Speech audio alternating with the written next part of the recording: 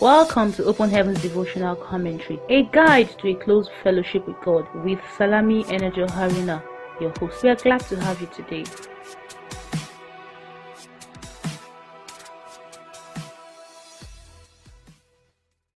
Hello, good day, and thank you for joining us today again. Open Heavens is written by our Father in the Lord, Pastor E.A. Adeboye, the General Overseer of the Redeemed Christian Church of God, and this commentary intends to bring insights to God's Word by the help of the Holy Spirit. Today's date is Thursday, the 9th day of March 2023, and our topic for today is In His Presence. Let us pray. Lord Jesus, we thank you and we worship your name. We are grateful for such an awesome time again before you. We thank you for your word that is set before us to bless us one more time. We acknowledge our need and our desire for you. We ask that you would fill us up. Teach us your word today and help us also to be inhabitants of your presence. In Jesus' name we have prayed. Amen. Praise the Lord. You're welcome back. Our memory verse for today is from the book of Psalm 16 verse 11. Psalm 16 verse 11 reads, "Thou wilt shew me the path of life. In thy presence is fullness of joy. At thy right hand there are pleasures forevermore." Psalm 16 verse 11. And our text for today is from the book of Psalm 24 from verse 3 to 6. Psalm 24 from verse 3 to 6 reads, "Who shall ascend into the hill of the Lord? Who shall stand in his holy place? He that hath clean hands and a pure heart, who hath not lifted up his soul unto vanity, nor sworn deceitfully. He shall receive the blessing from the Lord, and righteousness from the God of his salvation. This is the generation of them that seek him, that seek thy face, O Jacob." Psalm 24 from verse 3 to 6. God bless the reading of his word to us today in Jesus' name. Amen. Praise the Lord. Once again, our topic for today is In His Presence. And we have our Father in the Lord say to us today that the presence of the Most High God is the best place anyone can be in. Those who spend time in His presence are always in control of life situations rather than the other way round. Elijah was just coming from the presence of God in 1 Kings chapter 17 when he commanded that there should be no rain or dew for 3 years. And it was so. If you want to be in control, then what you really need is to be in God's presence. It is a good thing we have the criteria required for you to be in God's presence listed in our Bible reading for today. They are as follows. Number 1, you must have clean hands. In 2 Corinthians chapter 6 verse 17, God said, "Wherefore come out from among them, and be ye separate, saith the Lord, and touch not the unclean thing, and I will receive you." You have to be careful what you touch with your hands. I have always told my children to be careful what they sign. If a report is wrong or misleading, don't append your signature. Don't steal. Don't manipulate reports.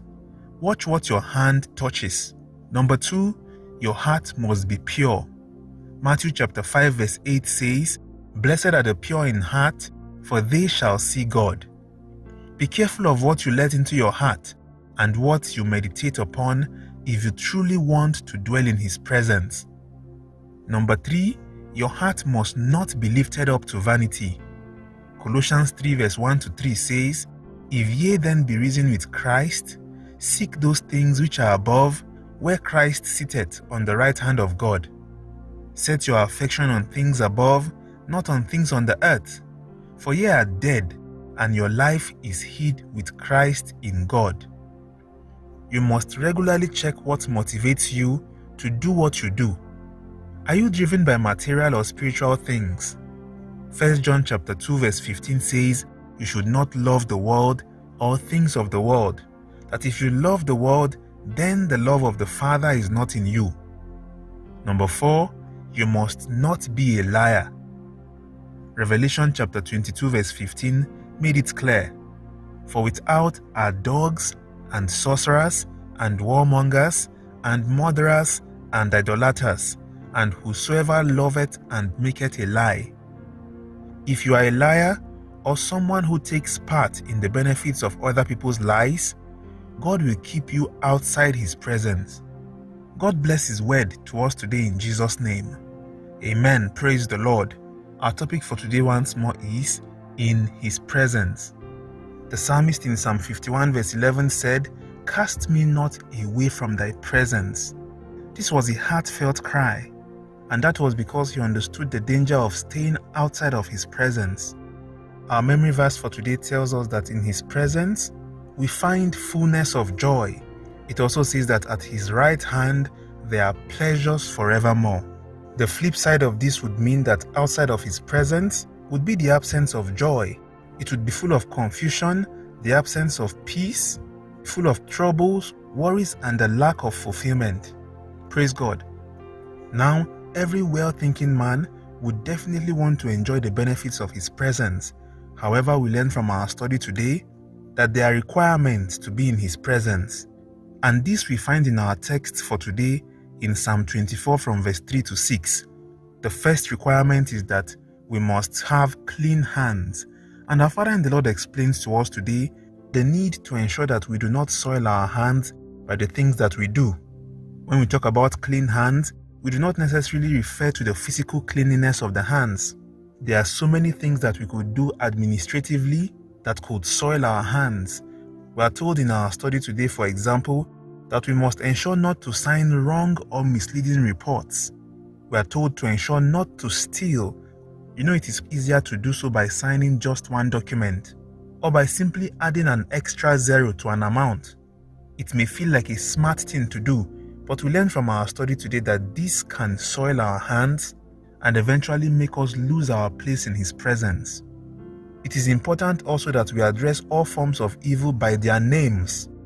Address them by what it is. Do not call the altering or the changing of figures as smartness.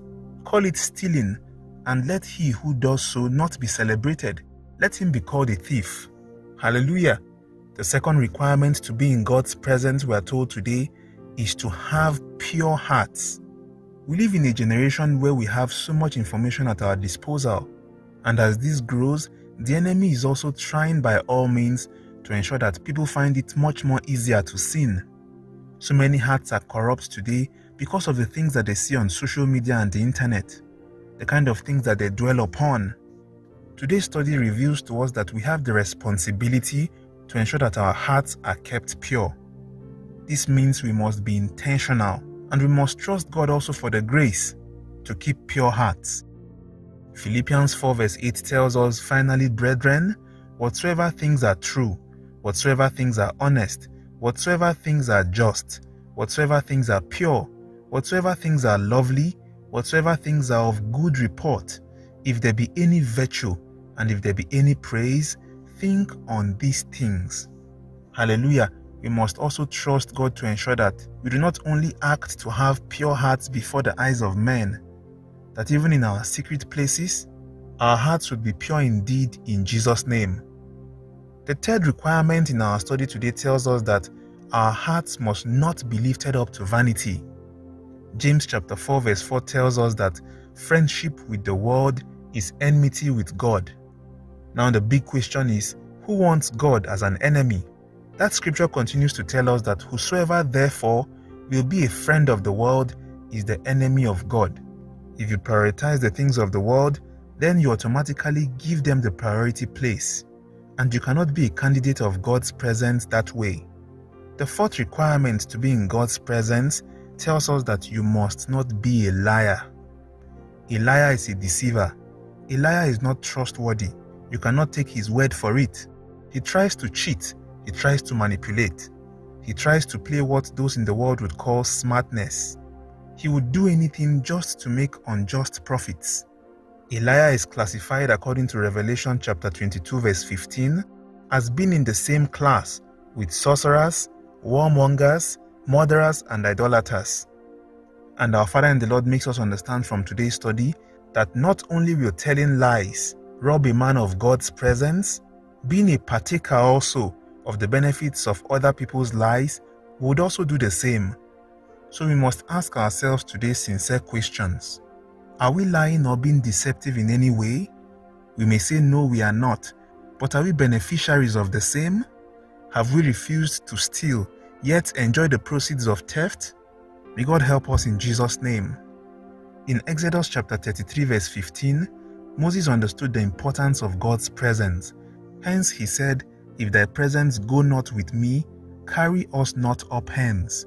In verse 16 he says, "For wherein shall it be known here that I and thy people have found grace in thy sight?" He says, "Is it not in that thou goest with us? So shall we be separated, I and thy people, from all the people that are upon the face of the earth." In other words, God's presence is able to distinguish us from all others. It is able to set us apart from every other person. Hallelujah. In verse 14, the Lord said unto him, "My presence shall go with thee, and I will give thee rest." Do we have those who are desirous of God's presence, those who want to enjoy his rest, those who are prepared to enjoy the fullness of joy and his pleasures forevermore? Can we ask the Lord today, say, "Father, please cleanse our hands, that whatever wrong things we may have engaged our hands in, the Lord himself would have mercy. He would cleanse our hands today, blotting out every filth in the name of Jesus." Ask the Lord today for the grace to stand out for him, the grace to represent him wherever we go, the grace not to indulge our hands in things that would not glorify him. Can we ask the Lord also today for a pure heart, that he will grant us the grace to dwell upon the right things, the grace to dwell upon things of good report. He will grant unto us in the name of Jesus. Ask him that our hearts would not stray away into the wrong places. Our hearts would be guided by his Spirit in the name of Jesus. Also ask the Lord today that our hearts would not be lifted up to vanity, that we would not love the things of the world at the expense of setting our hearts upon things above in the name of Jesus. Ask him that we would not be driven by material things instead of the spiritual. Ask him that we would be filled with the love of the Father and not the love for the things of the world. In Jesus' name. Ask the Lord also today for the grace not to be a liar, the grace not to be a deceiver, the grace not to be a cheat. In Jesus' name. Ask him that we would always represent the truth everywhere we find ourselves. Ask the Lord today for the grace and the boldness also to do so without fear. In Jesus' name we have prayed. Amen. Our dear Father, we thank you for this word today. We are grateful because we know that your presence is all that we need to make the difference. We ask that you grant us the grace today that we would dwell in your presence all the days of our lives. In Jesus' mighty name we have prayed. Amen. Praise the Lord.